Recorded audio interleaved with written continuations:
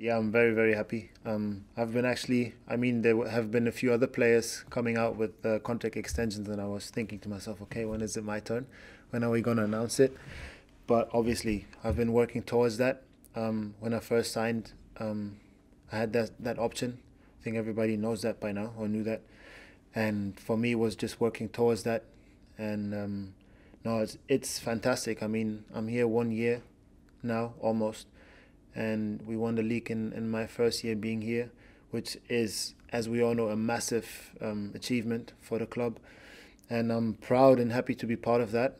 And from day one, pretty much, I felt loads of love, like from the group, from the staff, and then when the games came in, also from the fans over social media. Obviously, I haven't met them yet properly, but it's just something. It was pretty much a no-brainer for me. Like I was not hesitating. I was just waiting until I can get over the line.